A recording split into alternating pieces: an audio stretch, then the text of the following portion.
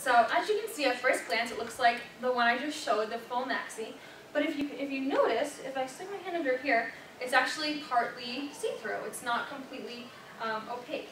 So how this works is underneath there's opaque material. So if you notice that at this point is where that strong, not see-through material stops, it becomes a little more see-through. Now what this is good for is some of the girls who, if you're used to wearing maybe shorter dresses and you're not sure how to transition into something a little more modest, this is a great alternative because it covers, your full legs. When people look, they don't automatically see, maybe like your entire legs and stuff, but that's a little more modest, but it's also very fashionable and in this season too. And then two other dresses, I'm going to hold this blue one really quick, is another type of dress that I really like to wear is this type that it fits your body it fits your body well, so it has a nice shape in a sense. It's not like, hugging you so tightly you can see everything, but it just has a nice shape, and then it's a little longer too. Sometimes you see the dresses and they're just mid-thigh and they're kind of shorter, but a lot of times if you have something that fits you well, and then it's a little longer, it actually looks very nice and very classy too. So if you're just trying different dresses, look for the right fit. And then this one I have, because I want to talk a little bit about the cutouts. I know this is a trend that's coming on and has been, especially in the summertime, having cutouts, whether they're across your stomach, whether they're, wherever they are, but some of them have been, it's getting more and more. So what I liked about this dress is that there are some cutouts, but but it has a mesh material in between where the opening would be, and also the cutouts are in areas where, it's not, like you may not necessarily be covered there anyways. Like if you're wearing a tank top and, this top here and the sleeves aren't covered, that's like this except it's covered, versus having cutouts in areas that you wouldn't normally be showing. So I just want to show you guys an example of maybe, something that, that could work with the cutout trend. Thank you very much. You're all set? Stay. So next thing I want to talk about is bathing suits. So this is a very kind of iffy topic. I know everyone has different opinions on it, different ideas of what they think is okay and not okay. But I'm just going to give you guys some ideas of, some other ways to have a modest twist on maybe like a typical bikini or two-piece bathing suit, but just like a little twist on that. So one of my favorite ones is this one here. So, and I understand too, I've said that, there may be parents who don't even like this cutout here, which is okay, and you should respect that. But if you typically are someone who wears the two-piece, and this is a great alternative to that as well. So it's a one-piece, but there's just a little cutouts along this top area here. And it just adds a little more style to it, but it still is very covering, which is great. And then I like this one as well. It's the tankini. I'm sure you guys have heard of these before. It's like the one piece but cut in half. So I like this one because there's a lot of ruffles on it. And I think the ruffles on a bathing suit are good because it kind of distracts from maybe certain areas of your body that you don't want people looking at. And versus having maybe a bathing suit that's just completely tight to your skin, there's no extra material, you really see everything. But when there's ruffles, it just adds a little more playfulness to it and distracts from maybe some of your body parts so much. So just another idea of a bathing suit that I wanted to share with you guys. So those are some of my modest twists for more summer clothes. I know it's not summer right now, I'm aware of that, so I want to also give you guys some ideas for, some fall trends and outfits and things coming up for the fall-winter season. So one trend I really like is the fake fur. I know some people aren't into this, which is okay too, but I think it's a great way to dress up an outfit. Like I love wearing it with this vest, with this shirt here. So it has little little things in the back, little pads there.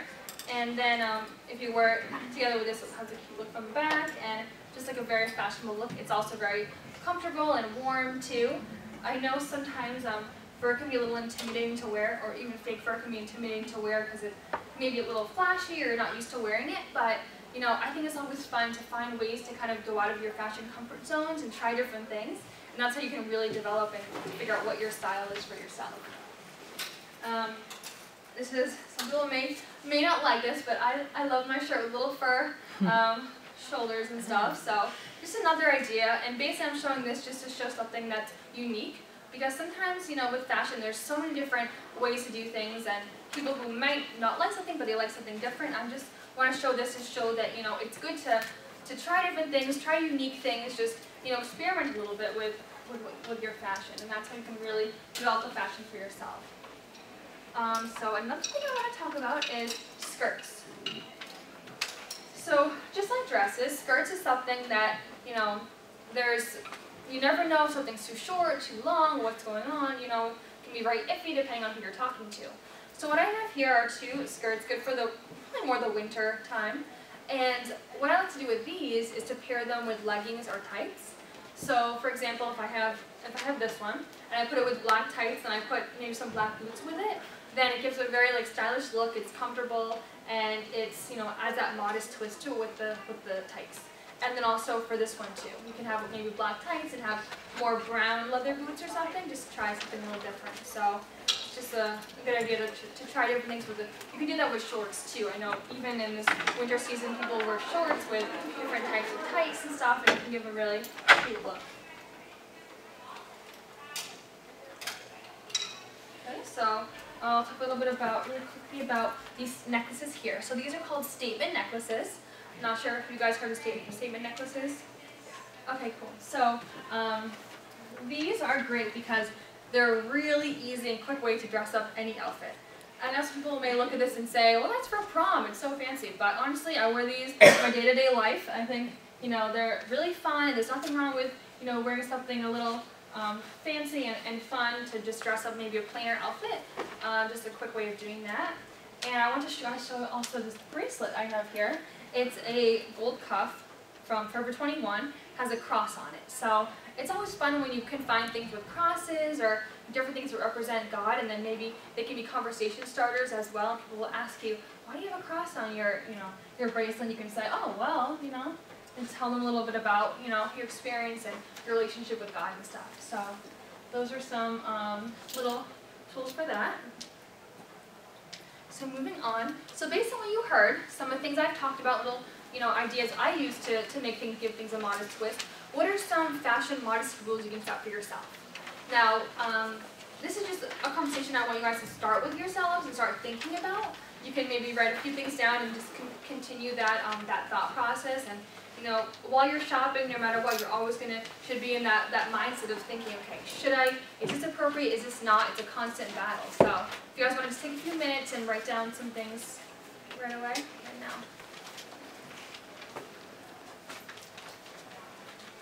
If you guys struggle with a pen, let me know too.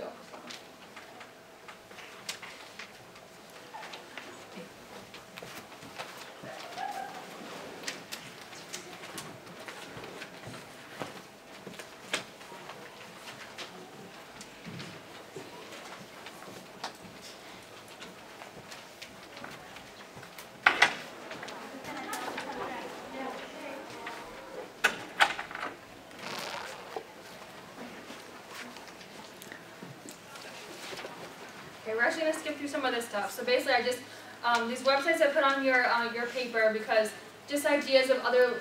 If you're looking for more fashion ideas to find something that's more your style, maybe what I showed is not your style at all, and that's totally fine. But there are people out there who are very fashionable, and if you find someone that you really clicks with you and you're saying, oh, I like this style, and you follow their blogs or whatever it is, you get a lot of style ideas. Now, if it's not a Christian, or even if it is a Christian, you still have to be aware and say, okay, this is cute, but should I be wearing this? What kind of message is it sending too? Also, same thing, picking maybe like a style icon or someone, or a celebrity or someone you think dresses modestly and fashionably, and you're interested in looking at more of their outfits. So, if you like any of these, you can write down those names there too. Okay, and then lastly, so I'm doing a little giveaway. So if you guys, if you go on my Facebook page, or also if you don't have a Facebook but you have Instagram, and you like follow me on Instagram and follow me on Facebook, then you'll be entered for a giveaway. And I don't have the exact everything, I don't know exactly what I'll be giving away yet, but it'll be a little assortment of things and it'll be good. So trust me on that. So if you guys go on and like that, also check out my website, and you can get more ideas of some things I talk about and do on there. So we actually have, I don't think, yeah, the session starts at 3:05, right? Is that Do you have a discussion?